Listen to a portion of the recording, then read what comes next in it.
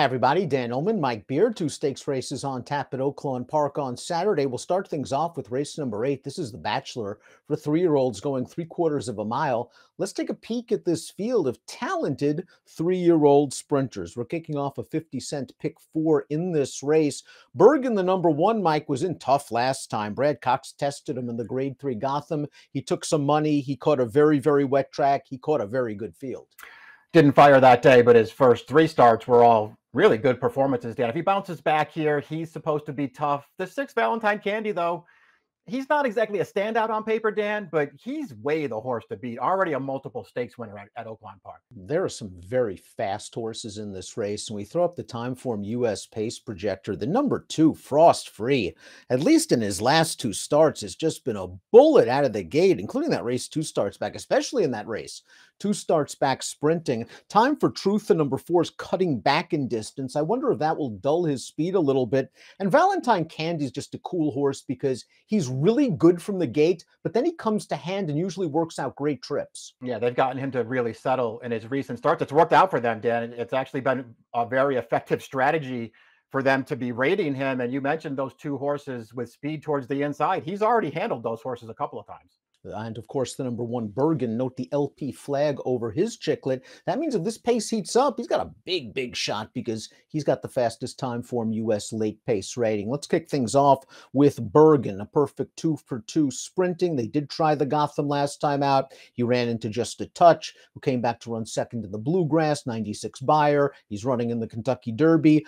I'm not willing to say a mile's too far for him right now. Just I think the circumstances of that race kind of worked against him, but I also think he's a better sprinter right now. And his race 2 starts back in the Jimmy Wingfield was very good when he just powered up outside past those horses. I won't disagree with that. It kind of feels like, I know he won the Wingfield over a wet track. That was a different kind of wet track in the Gotham last time. And he was one of the horses. He just looked like he hated it, Dan. He never picked up his feet and he was sort of dropping back early in that race.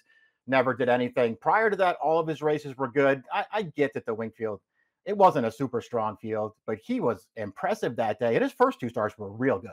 Number 2 is Frost Free. He's likely one of the speeds. The blinkers are coming on again. In the blink of an eye, 2 starts back, he was 5 lengths clear, and they just couldn't go with him. And they understandably tried a 2-turn mile with the short stretch last time out. They caught a good 3-year-old middle distance horse in Nash that day. This horse showed his usual speed, Frost Free. A mile's just too far for him.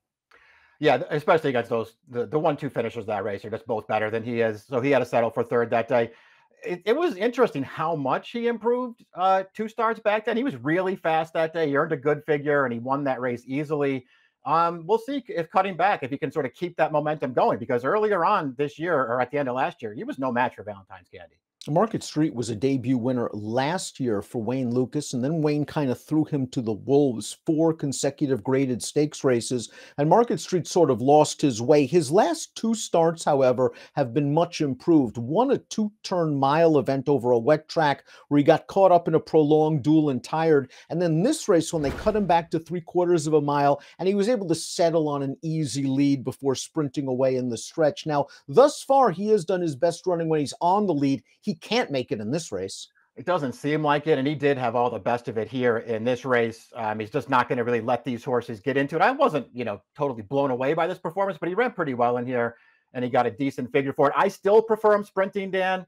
I remember really liking his debut early last year on a wet track. We'll see what he does here. I feel like this is a tough spot for him because I'm not sure that he's going to be able to pull the right trip in this race. Time for Truth is the number 4, and he was in really tough in the Arkansas Derby last time out. He actually made the lead in that race, and then Muth just sort of took it from him on the backstretch. Time for Truth wound up tracking, and he just really couldn't stay with those horses in the stretch. A mile and an eighth against those kind, that's just too much at this point in his career. I really liked his debut sprinting, his 1 sprint over a fast track where he beat a sharp, experienced runner and looked very good doing so.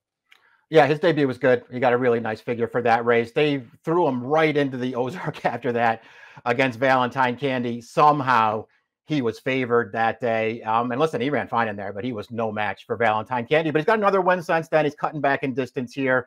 We'll see, how he ultimately runs without the lead because he won't make it in this field. And listen, he's still got some upside. I still prefer other horses in this race, but he's so lightly raced. And he did run well in his first 2 starts. Going to get a price on a Steve Asmussen trained runner. That's the 5, Cats by 5. And this horse might have the right running style for this race. He's been stuck in the first level allowance condition now in his last 3 starts, but he's shown slight improvement in his last 2 races, Mike. He just needs a buyer boost. Just has to get a little bit better. I mean, at least in his defense, he can get the right trip in this race, as you've already pointed out, and he is sort of trending the right way. And it does feel like he's getting better every time Asmussen sends him out there, but he's got to move forward again because this is a tough spot. Valentine Candy has already won 3 stakes races sprinting at Oaklawn this winter. They tried an all-weather surface with him last time out, and that pace was very, very fast. They just ran away from him early, and I just didn't think watching Valentine Candy run in the stretch that he really seemed to care for the surface as much as he does at Oaklawn. He wasn't beaten badly, and he still was trying all the way to the wire. I just think he's going to do a lot better on dirt with some pace to track. Yeah, I agree with you. I don't care about that last race at all. It's not a terrible performance. I just don't care about that race. He's at this stage of the game anyway, he's a way better dirt horse. He has the right running style for this race because if they go to his inside, he's perfectly comfortable sitting off of other horses and still running. And I mean, listen, you have to look at this race and feel like Time for Truth he's a major contender in here, Dan.